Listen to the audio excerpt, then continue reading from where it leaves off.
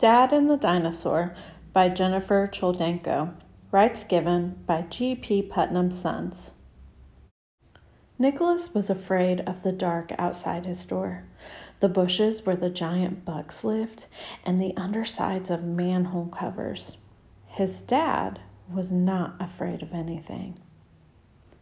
Nicholas tried to be brave like his dad, but he needed help. Big help. He needed a dinosaur. Dinosaurs like the dark. Bugs are nothing to them, and they eat manhole covers for lunch and everything under them for dinner. When little Nick had his dinosaur in his pocket, he was just as brave as Big Nick. "You should have seen your son at the climbing wall today," his mom told his dad. "No fear at all. He takes after your side of the family." Of course, there were times when Nicholas had no pockets. During soccer, he hid his dinosaur in his sock.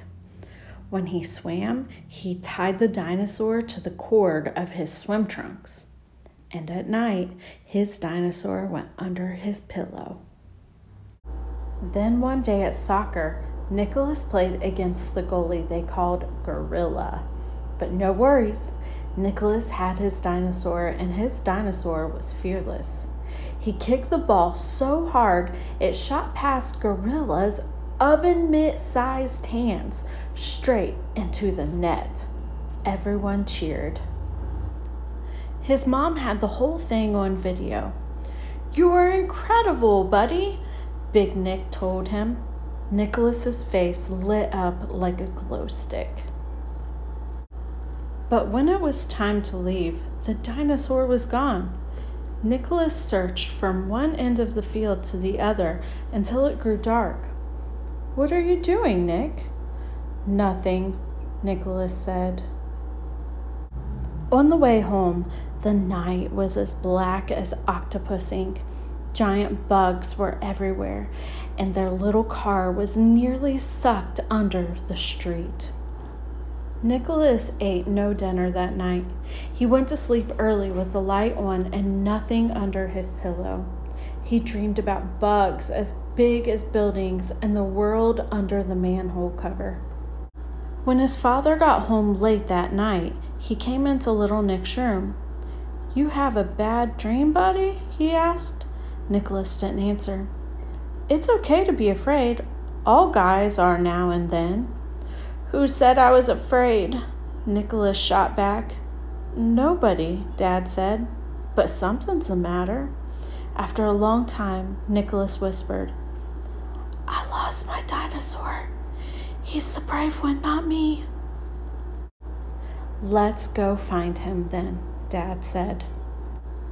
His mother heard them putting on their jackets. "Where are you two going at this hour?"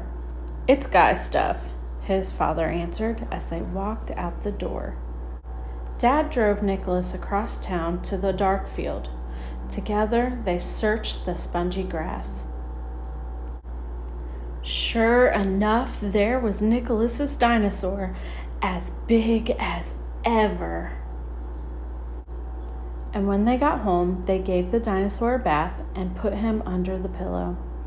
"Dad," Nicholas asked, "don't tell Mom, okay?" "Of course not," Dad said. The next day, Nicholas put his dinosaur in his pocket, but he wasn't the only one who knew he was there.